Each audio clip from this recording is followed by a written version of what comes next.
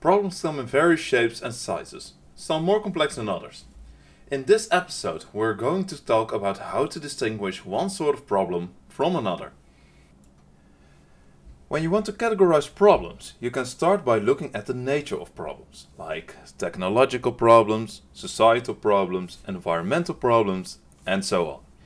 You can imagine that you approach a technical problem in a different manner than a societal problem. But still, that's just the nature of problems. When you want to get a grip on the complexity of problems, there's two dimensions you can consider. The first dimension has to do with stakeholders and disciplines. If a problem has more stakeholders or covers more disciplines, it's probably going to be more complex. The other dimension is the availability of case-relevant experience. Some problems have been solved many times before, like how do I get more customers in my shop? But some problems are new. They have never been solved before, so you can't see how other people have solved them before you.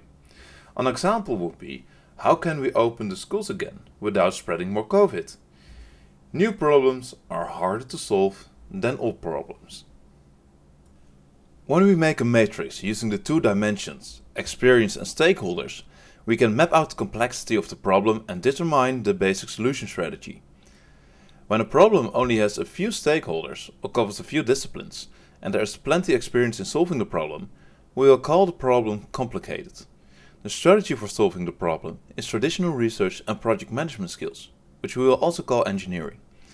When dealing with complicated problems, there is usually only one best solution.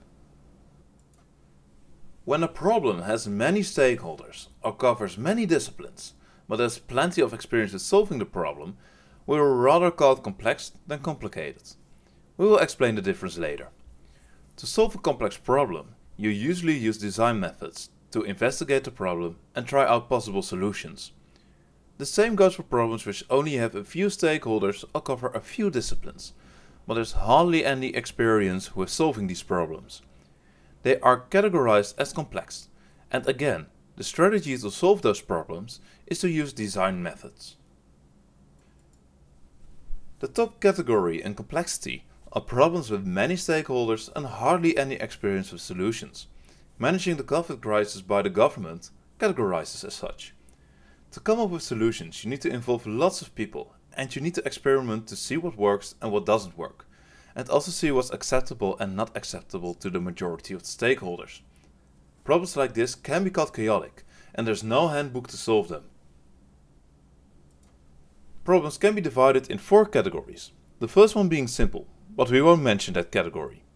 For discussion's sake, we will leave out the chaotic problems as well. We will just stick to the complicated problems and complex problems.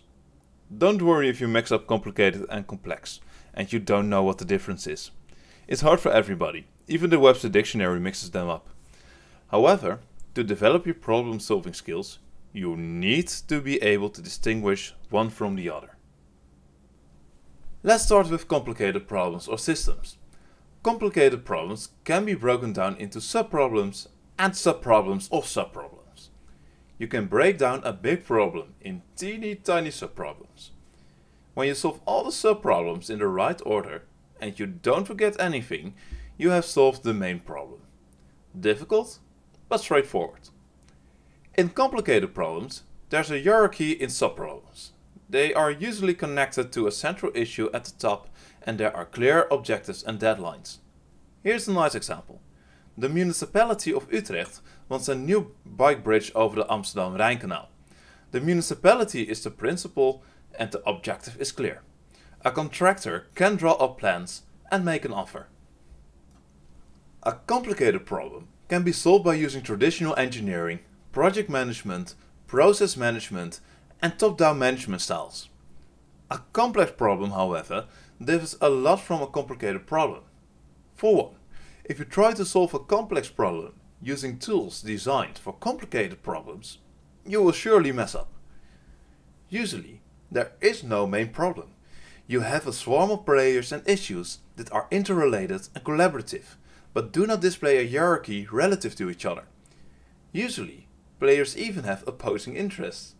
There are no simple solutions to complex problems. The system is constantly moving and shifting. Even looking at the system and asking questions can influence behavior of the players. Trying to change the system is very hard. The system cannot just be influenced by using force and directives, but can be influenced by motivating people and possibly setting a framework of rules. Techniques to tackle complex issues are design methods and experimentation. Examples of complex systems are markets and societies. The stock exchange, the housing market and the labor market are complex and hard to predict. The economy is a complex system. So are ecosystems and big organizations like Hogeschool Utrecht. Take 5 minutes to come up with a complicated business problem and a complex business problem. Choose one of each and discuss the difference in the chat. Take about 5 minutes. Stop the video right now and resume when you have completed the assignment.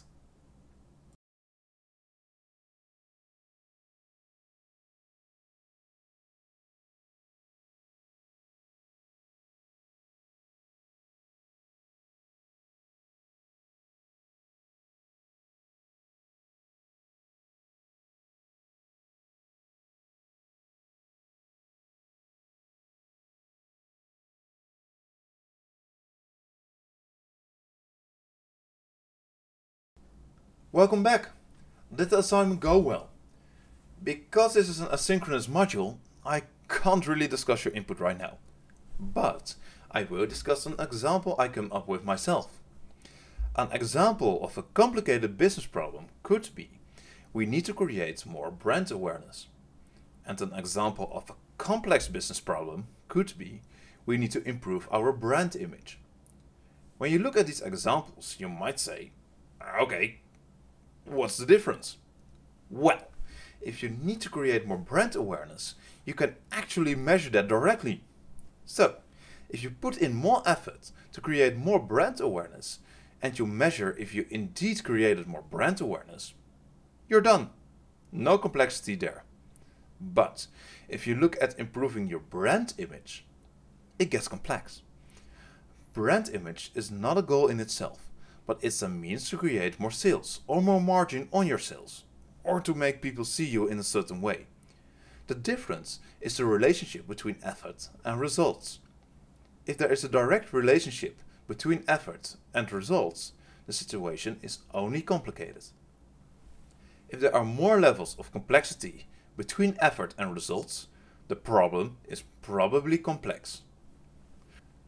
Social entrepreneurs are seen as a different breed of entrepreneurs. Social entrepreneurship is seen as a special form of entrepreneurship. I actually disagree with this view. There's only one type of entrepreneur, and social entrepreneurs need to make money as well, otherwise they have no future. There's a difference, however, in the nature of the problems they solve. Social problems are usually more complex than business problems. Also, the social environment is harder to fathom than the business environment. Commercial entrepreneurs sell to customers, and social entrepreneurs solve problems, but the bill is usually paid by a different stakeholder. The tools to solve business problems and social problems are exactly the same. Research. First, dive into the problem, then experiment with possible solutions.